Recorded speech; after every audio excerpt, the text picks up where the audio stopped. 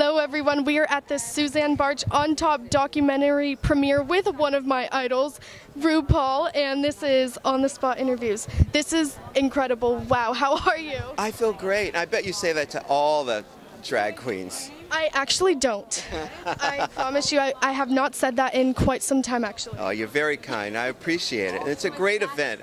Susanne is a real inspiration to me, and I think this film is a film that everyone needs to see. I agree. And what's fascinating about the concept of the film is everyone needs to see it, but for different reasons. I think millennials, such as myself, will really be open to kind of the history of drag and the history of the nightlife scene. And then for people who grew up in that generation, you can kind of see the implications and how far we've come. So what are you most looking forward to explore within the documentary? Well, I'm looking forward to all of you, the young people like yourself, to see this film, because it's really a guide to how to navigate your life if you think outside the box. And Susanne is definitely a rock star when it comes to that, and she's done it expertly. And this film captures her journey and on, because she's still at it, you know.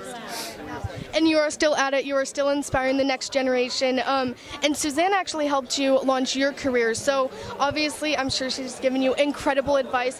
What is something that you truly feel like you consciously hold on to every day?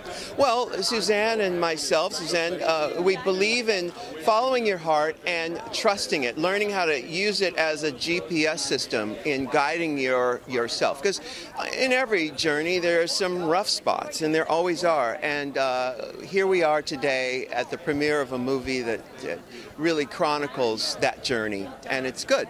It's a good thing. It is, and I'm so happy that the world of drag is still being celebrated here in LA. I went to DragCon LA. I know New York City DragCon is coming.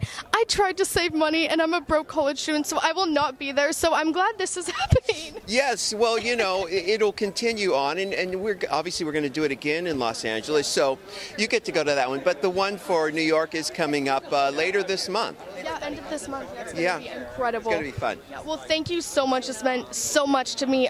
I got to get that shameless self-promo for you. Can you just plug your Instagram and Twitter? I know there's some people who are pretending to be you. Oh, my goodness. Why would they ever do that? Because you're incredible.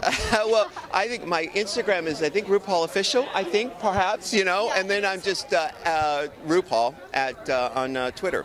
Perfect. And if you can't love yourself, how the hell are you going to love someone else? Can I get an amen up in here? Amen. Yes. Amazing. Thank you so much. Thank you. Thanks. And that was Ava.